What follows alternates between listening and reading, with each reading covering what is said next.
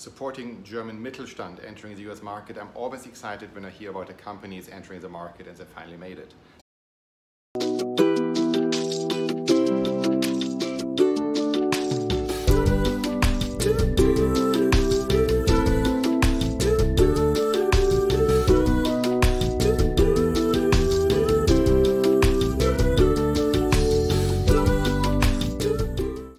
Hello, this is Reinhard von Hennigs, and today's morning musing is dedicated, so to say, to another German company who decided to enter the US market.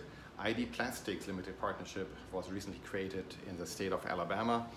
They are committed to contribute close to $10 million in generating 50 to 60 jobs over the next 3 years. And of course, the state of Alabama is very excited about that.